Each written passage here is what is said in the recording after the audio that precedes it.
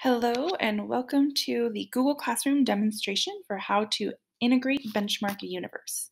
So the first thing I'm going to have you do is make sure that you are logged in to my.aps.edu. Sign in using your regular APS credentials. Your students need to do the same thing. So train your students to go to my.aps.edu whenever they're going to be using Google Classroom and Benchmark Universe together. From here, they can click on their Google Classroom and they can then click on the Google Classroom you have set up for them. I will click on one of mine to show you as an example. So here I am in my benchmark distance learning Google Classroom where I've created some classwork to show you how to create an assignment for students. So when you are in your Google Classroom, your students can see topics, which I recommend for organizing the materials. One really great way I've seen this organized is teachers will create topics that are week 1, week 2, or you could create it based on the content. Those are some options. So as the teacher, I'm going to go to Benchmark Universe from my.aps.edu.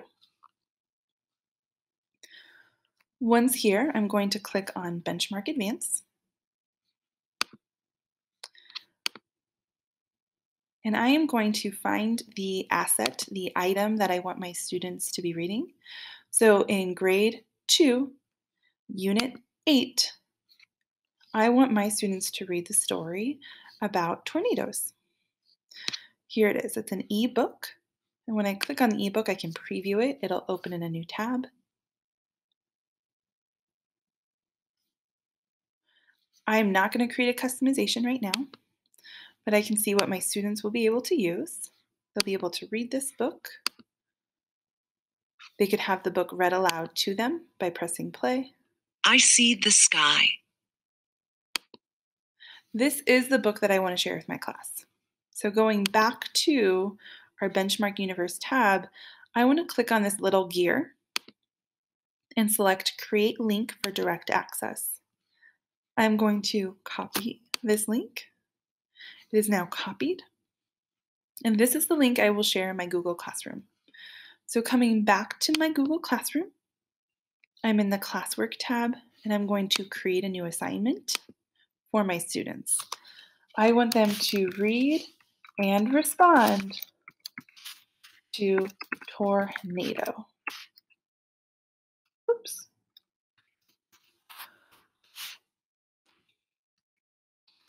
Read the e-book tornado and respond to the story using the Google form.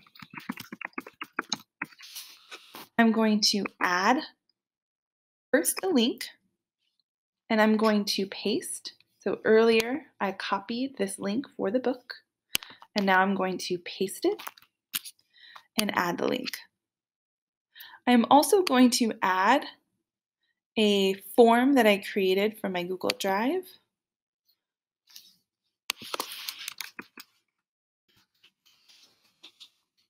Here we go. That the students can respond to. So now coming over to my settings, this is important. We want our points to be ungraded right now. We're not collecting grades. And right now the default is not to have a due date, but I could say that this is for next week and I want it to be due on Friday. And I could include a time, midnight for example. And then I could say what my topic is. This is changes to Earth, but I could also create a new topic. I could say that this is for week 3. And then I can also, instead of pressing assign when I'm all done, I can schedule it. So since this is for next week, I'm going to schedule it to go out on Monday. So that students will only see it at 8 a.m. on Monday and they won't see it before.